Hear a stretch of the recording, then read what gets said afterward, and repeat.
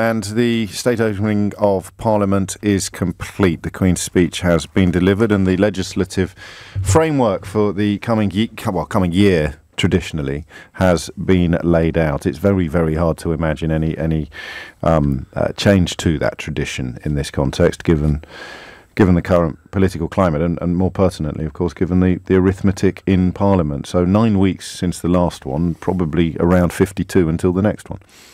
Probably 18 months. So we'll probably go to May. We'll go probably to May 2021 before the next one. We didn't have a Queen's speech for more than 2 years when Theresa May was Prime Minister after that general election. We then have now had two within the space of 9 weeks, but this one with more detail outlining Boris Johnson's Conservative manifesto. Top of it was delivering Brexit by January the 31st. The withdrawal agreement bill is going to be published this afternoon and then debated and voted on at second reading tomorrow. And the idea from Boris Johnson and from the government is that signals that legislation can pass through the House of Commons. They don't want to give any indication that they're dilly-dallying, they're wasting time, and the MPs will get the legislation moving, and then they'll come back for the first week of January. It will go through the House of Commons, then through the House of Lords, and then we're waiting on approval from the European Parliament. Any surprises? There was. I've done this sort of in my head. Sorry, okay, James. No, chronologically through my. Of course. So proposals for social care.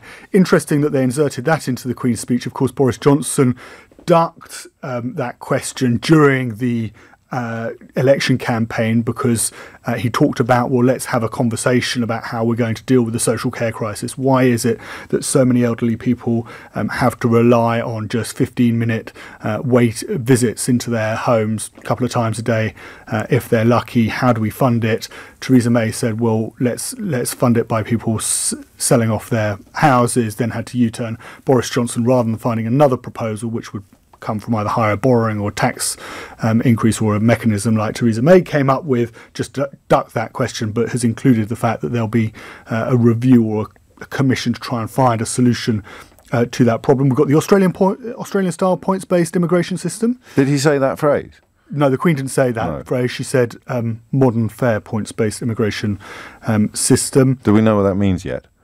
Detail? No. Okay, no. Watch this space. So that's going to come out. They've only been uttering the phrase for 4 or 5 years. Surely they could have come up with a detailed description of it by now, no?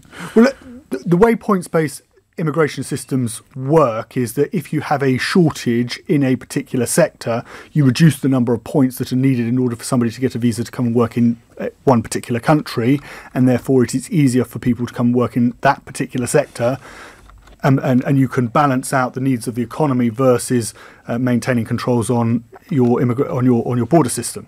And so if there is a shortage in the number of nurses, for example, say they can't find the extra 31,000 nurses that they need, you could reduce the number of points you would need to come into this country to work as a nurse. The potential problem with it is that you can only ask people to come. They don't necessarily want to.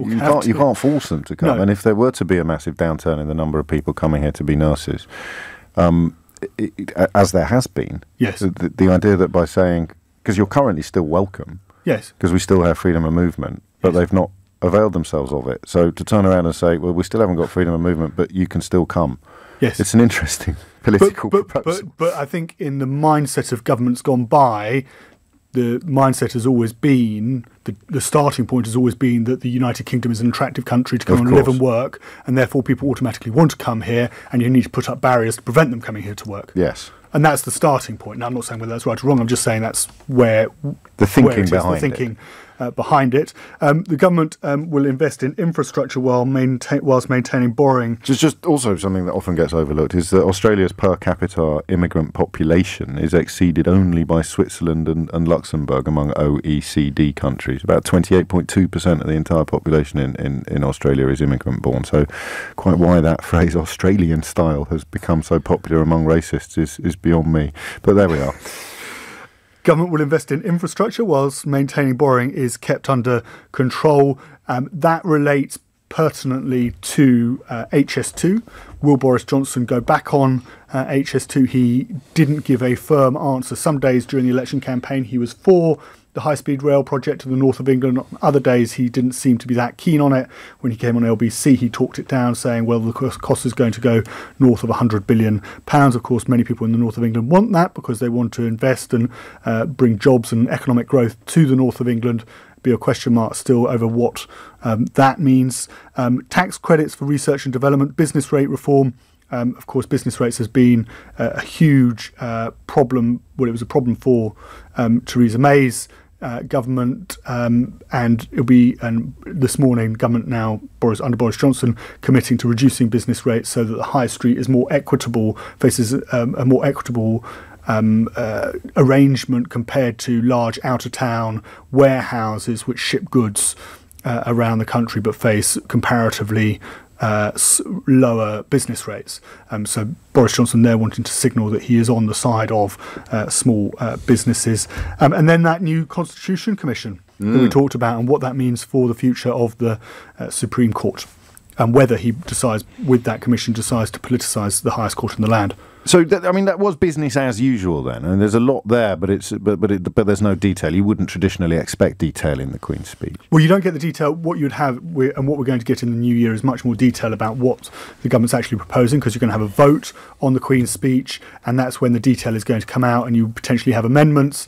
In the last Queen's speech, those amendments became problematic because, of course, Boris Johnson didn't have a majority, so he couldn't get his Queen's speech through the House of Commons. And, of course, a government relies on getting a Queen's speech through the House of Commons in order to have the confidence part of being able to form a government, and this time it will sail through. But that will come in January, probably in the second week of January, after the withdrawal agreement bill, that piece of legislation. The withdrawal agreement, of course, the first line of the speech, my government's priority is to deliver the UK's departure from the EU on the 31st of January. Can you remember what the first line was 9 weeks ago in the last Queen's speech?